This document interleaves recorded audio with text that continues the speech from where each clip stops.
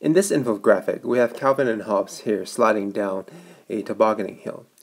Now, there are several things to note here. First of all is gravity. Gravity, as usual, acts straight downwards. However, because the motion is now acting sideways down the ramp, gravity now can be broken down into the parallel components, F parallel here, as well as the perpendicular components. In our perpendicular components, we have our perpendicular force of gravity and our normal force.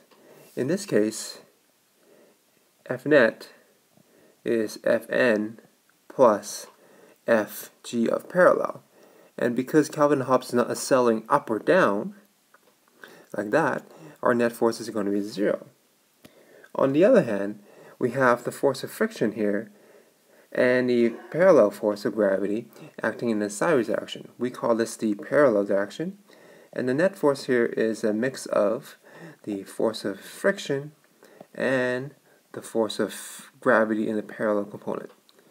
And we know that Calvin and Hobbes is accelerating downhill, so here F net in the parallel direction is equal to mass times the acceleration. And one last thing we need to keep in mind is that the perpendicular component of the force of gravity is determined by multiplying the gravitational force by cosine theta. Why cosine theta?